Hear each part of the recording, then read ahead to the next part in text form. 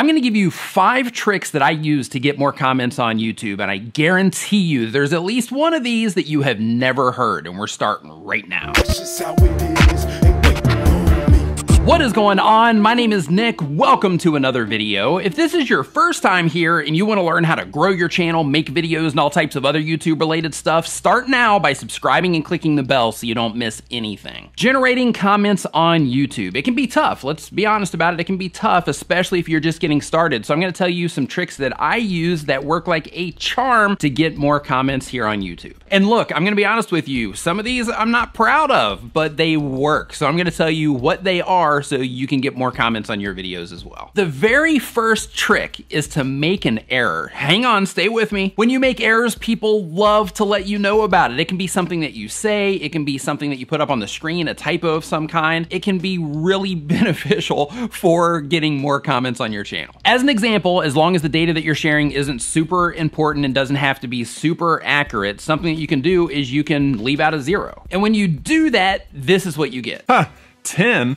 It's clearly 100. Everybody knows that it's 100. Or it's more like 1,000. Check your facts before you share this stuff on YouTube. the best one is when you actually say one thing, but the graphic that you have on the screen is another thing. As an example, if you say 11 but show a 13 on the screen, people are going to let you know about it. So I know that sounds completely out there, and I'm curious to see the retention on this video because of it, but it works like a charm. Another thing that you can do if you are somebody that makes videos in the same setting all of the time is you can change it up. So you go and you shoot your videos somewhere else that your viewers have not seen yet. I have personally found this to generate a decent amount of comments because people are interested about the new environment. Why are you shooting there instead of shooting in your normal place and so on? Because none of your business, that's why. But seriously, viewers are either gonna love it or they're gonna hate it, and a lot of them are gonna let you know. Another thing that I found effective is making a shout out video. If you make a video to where you give a shout out to a particular viewer or a handful of viewers, it seems to be really effective for people going into the comments saying, hey, shout me out, hey, give me a shout out, give me a shout out. But keep in mind, if you do that, I don't do it anymore, but when I did do that, one thing that can happen is that it can make your comment section a little bit toxic depending on the types of people that are watching your videos. So just keep that in mind. You have been warned. Another thing you can do is you can pronounce things wrong. I kind of do this naturally, or should I say I've been doing this naturally. But across my video library, I get a lot of comments based just on the way that I say things because people want to let me know that they think the way that I'm saying things is incorrect. Now, if you've stuck around this far and you've gotten through the crazy but effective part of the video, I've got a power tip for you, and you don't have to make a mistake or do any type of trickery in order to generate more comments using this method. If you ask your viewers a question that they can simply answer, what's going to happen is that's going to take away the difficult part of your viewer having to come up with something to say on their own. Now, I'm not saying that people are stupid and that you need to do this to trick people. What I'm saying is that if you ask your viewers a question, you're going to lead them into the comments to give that answer. You're going to take away that difficult part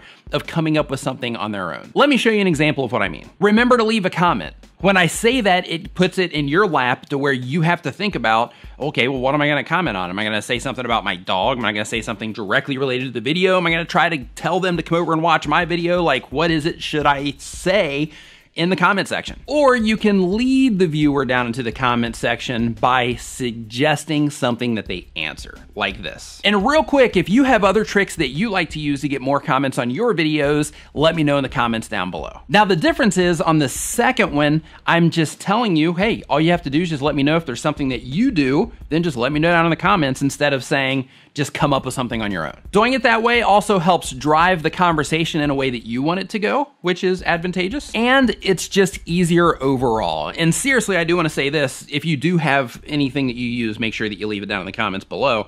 But the idea is basically just to make it easier for people that are watching to participate. Also, I want to say that if you're having trouble getting people to comment on your videos and just engage in your videos overall, I made a video, I'll put a link to it right up here. I made a video about how to increase engagement overall, all the different types of engagement on your channel. So definitely head over and check out that video right now. And if you want to learn more about growing your channel, making videos, and all types of other YouTube related stuff, start now by hitting the round subscribe icon so you don't miss anything.